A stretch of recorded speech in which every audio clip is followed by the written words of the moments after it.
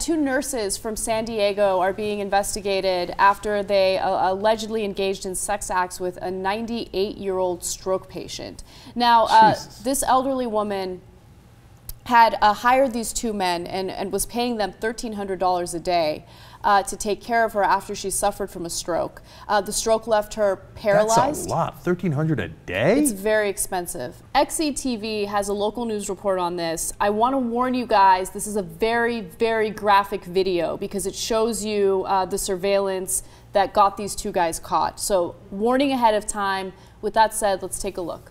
Watch as the male nurse on the left holds the patient's hand while the other man rubs his penis. Later, one man undoes his drawstring and appears to lean his crotch onto the woman's hand. He then bends down and kisses her. We blurred the patient's face to protect her privacy. I myself couldn't believe it. Elder abuse attorney William Berman represents the family. In this case, this family was paying $55 an hour, over $1,300 a day, and to have this happen in their own home was, in its greatest sense, a violation of dignity, respect, and trust.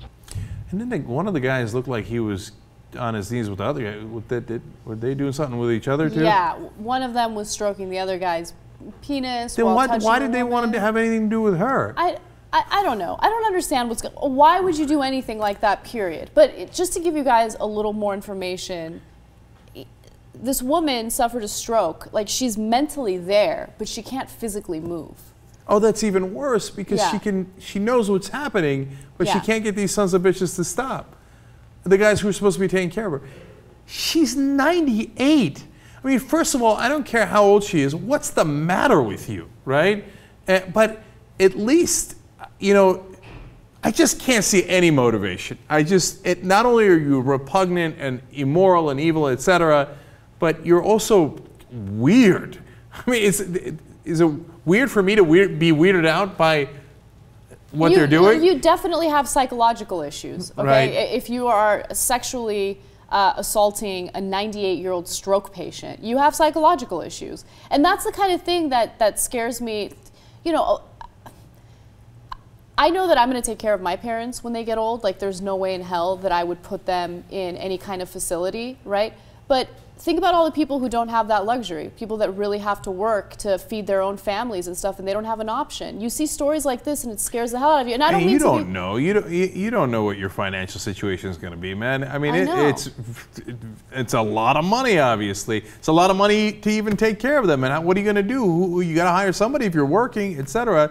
And at some point, you got to trust people, and you worry about it with your kids. And now apparently you got to worry about it with your parents because there's freaks in the world. There's a really big problem with sexual abuse in this country. I mean, we've been doing stories on sexual abuse nonstop, especially after Jerry Sandusky. I feel like there's been like an explosion of these stories. There's a real big problem with men in this country, and in all countries. And look, of course not all men, of course not a majority of men, right?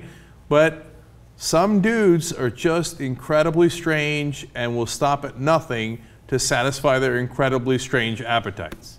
So these guys are apparently pansexual. They're into women, men, you know, young people, old people, people who are conscious, people who aren't conscious. And once a man gets those urges, apparently there's no stopping him. And if you're the kids of that mom, oof,